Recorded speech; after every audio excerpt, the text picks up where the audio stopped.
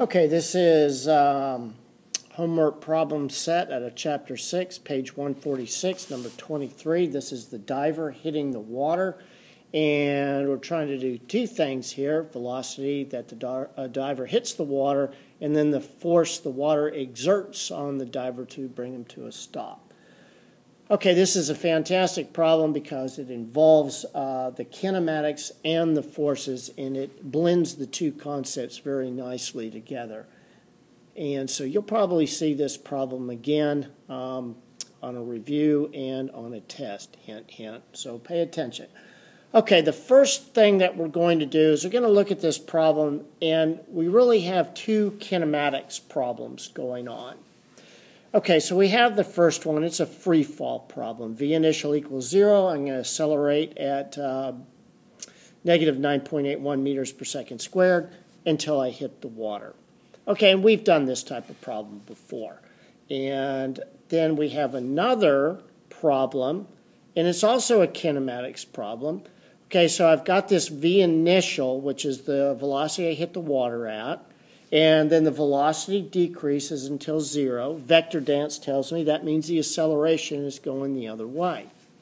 Okay, let's look at this first part in a little bit more detail. Okay, now using equation number 5 here, I can plug in my knowns and I can calculate my velocity at impact. Make sure you put the negative sign on your displacement. All right, now this velocity at impact, then I'm going to use for the next part of the kinematics, and that is where I'm going to plug it in here to calculate then the acceleration that it's going to take to slow from the impact velocity to 0 over a distance of 2 meters. Okay, now this acceleration that I calculated, that is what we're going to use in Newton's second law. We cannot have an acceleration without a net force greater than 0. Okay, so now let's look at Newton's second law. And here's what we think we know. We know the mass, we just calculated the acceleration. Now where do we go from here? Well, we better do a good free body diagram. When we do our free body diagram, this is what we know for sure. We know that it's accelerating in an upward direction. We know that I must have an F net in the upward direction. And this is the free body diagram that most students do. They say, well, okay, yeah, I've got this force of water acting up to stop the diver, and I can just plug and chug that into Newton's second law, and I'm good to go. And that's wrong. The reason it's wrong is because, remember, it is F net equals mass times acceleration. Now, if water was the only thing acting on the diver, then this would be correct. But let's go back to our free body diagram and fix it.